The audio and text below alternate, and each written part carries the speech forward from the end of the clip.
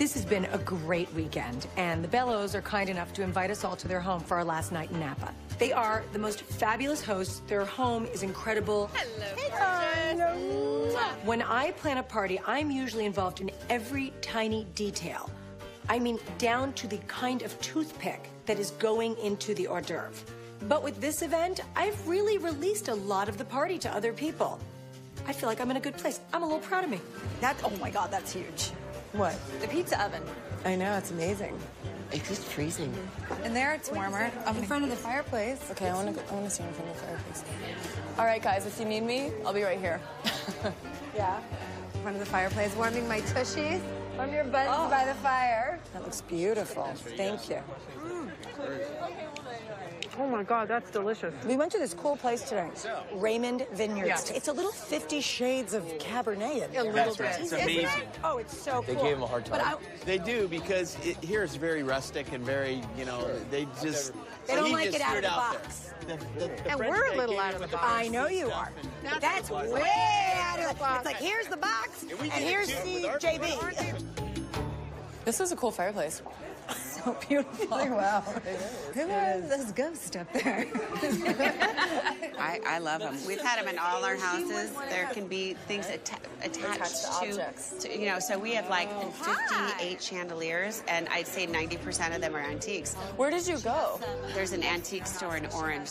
You need to go with me to this store, then you get a few little pieces. If there's any issue that's left unresolved, it totally bothers me. I don't like to brush anything under the rug. But I was holding off on talking to Shannon about the charity phone call because I wanted to get to know her better. Everyone come gather around. Oh, wow. Meghan, Shannon, gather around. Oh my gosh. I know how hard it is to leave your families and children and take some time off, but it has meant so much to us, and I'm so appreciative. And here's to Colette.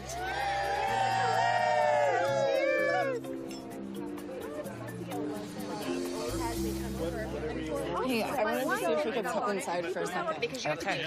Let's go by the fire. I'm finally feeling comfortable with Shannon. We're getting along, and I think that it's a good time to finally talk to her about the phone call. Okay, so I know that we talked about last year at the hoedown, and everything's good with that. Right. And so I just wanted to bring that up again and say, we talked about it, we're cool. Right. Everything's good. Right. Do you remember I called you about the party that I'm throwing? I felt a little bit offended. Truly, I did. Coming up. I'm trying to get your help. You know what? I'm done. Really, Shannon? Yeah, I am done. I start charities, Meghan. What just happened?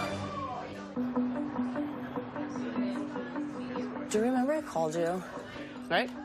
I was just calling because I thought you had the party last year, and I was wondering about, like, amounts of appetizers and things like that. Who's this? This is Meghan King. I felt a little bit offended. Truly, I did. I mean, I felt offended, too, because I got a phone call, and when you said your name, you didn't say your told name.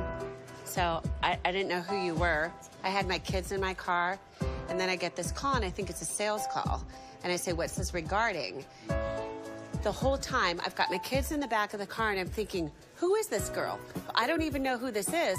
Who is this girl, and how would she know my cell number?